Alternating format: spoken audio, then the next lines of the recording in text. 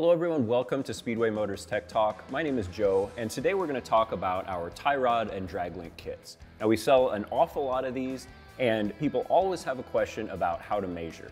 And the simple answer to that question is you always measure eye to eye on your steering arm or pitman arm to steering arm. Center of hole to center of hole is the measurement that you spec when you call an order or when you place your order on the site.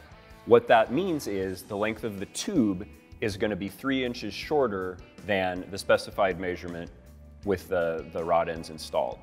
So with that being said, there's a little bit more to it than that, and we're going to dive into it here on this Model A. Now we've already measured for the tie rod on this car, and when you measure the tie rod, make sure that the tires are pointed straight ahead and the toe is more or less set the way that you want it. Now you do have some adjustment on these. They're right and left hand threads on each end, so as you turn the tube, it will shorten and lengthen the tube, and you'll have a little bit of adjustment there, but it's important to get really close right out of the gate. So on this car, we had the tires pointed straight forward, we had the toe set, we made our measurement from the center of the hole in the steering arm on one side to the center of hole in the steering arm on the other side, and that's how we got our measurement. Now on the drag link, we're going to show you how we got there. And it's real easy to see on this car because we have a cowl steering set up here. Pitman arm is hanging out for everybody to see. Here's the steering arm on the driver's side wheel. So let's take our measurement. So we're taking our measurement from the center of the hole in the steering arm to the center of the hole in the pitman arm for this drag link. In this case, we have the tape hooked on the back side of the hole in the steering arm, and so we're measuring to the back side of the hole in the pitman arm. It's a great way to get center to center without having to guess. In this case, we have 38.5 inches. Now it's also, this is a great time to mention, you know, we talked about having the steering centered, having the wheels pointed straight ahead. We also have the car at ride height. This is a great time before you commit to ordering this length. Look at any variables, look at anything that could change that would affect that measurement before you order it. In this case, we're pretty confident in that 38.5 inch length. And so we'll go to the Speedway Motors catalog, and in this case, for this particular length, we don't have it. We don't have an off-the-shelf kit that is correct for that 38.5 inches. So you have two choices. One, you can order a custom tie rod and drag link kit, which we do offer. If you want to save some money and take matters into your own hands, which is what we're going to do here, we're going to cut this down. We've got the next length longer. We're going to cut it down and tap it, and we're going to show you how to do that. All right, we know our overall length is 38.5 inches, and so that means we're going to cut our tube down to 35.5 inches. So first thing we'll do is thread the rod ends out on both sides. All right, as we get ready to measure, one thing to keep in mind is most of us have a right-hand tap, whether it be 11/16 like this one or 5/8 or whatever size your kit is. Fewer of us have a left-hand tap. So if you're going to cut the threads off of one side and replace them, probably best to cut the right-hand side off, assuming that's the tap that you have.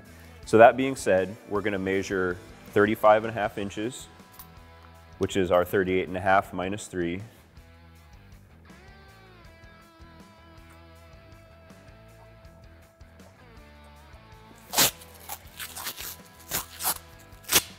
All right, and that'll just give it a little protection where it clamps into the chop saw.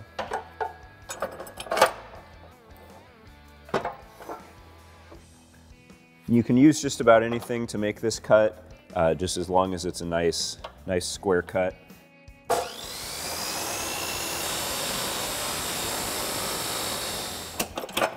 All right. Now we're gonna just deburr that cut that we just made. We're gonna just knock the sharp edges off on the outside, but it's gonna be really important inside, since we're gonna have to run a tap through it, that we clean off any burrs that are in there.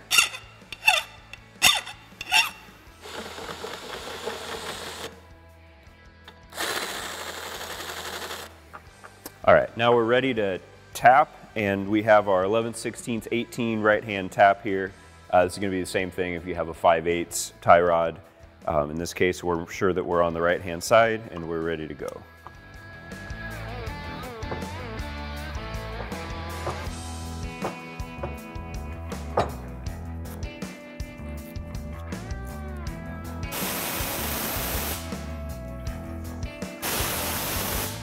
It's especially important with stainless, but even on mild steel, I like to use some anti-seize on threads for these rod ends.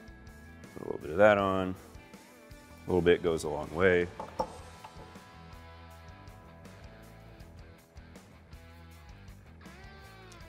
We'll just leave this loose because we'll have some adjustment to do once we go to the car with it. On the left side, left-hand side. All right, now it's time to go to the car and see how we did.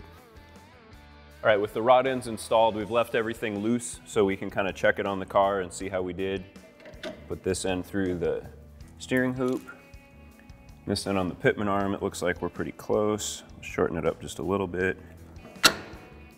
Looks like we got it. Then we'll put these castle nuts on to hold it in place. Normally, to finish this installation, you would tighten up these jam nuts once you had your alignment set exactly the way you want it, your wheel, made sure that your wheel was straight. Then you would lock down these jam nuts. You would tighten these castle nuts really tight to pull that taper in and kind of press it in place.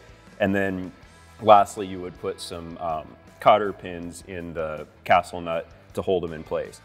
All very important. This is all really important, critical to the safety of the car. But again, we're still welding up all of this stuff on the pitman arm here, so we're not going to lock this one down yet. It's also important to note that this process that we described, this is really the same for any of our tie rod kits. It's also the same for any steering setup. So if you have traditional Ford steering with an F1 box or Corvair box, if you have cross steer with a Vega box, it's the same thing. Wheels centered, steering wheel centered, measure center to center, and you'll end up with the right length for your tie rod or drag link. Hopefully that answers some of your questions, makes it easier the next time you need to order one of our tie rod or drag link kits. As always, thanks for watching, and let us know if you have any questions.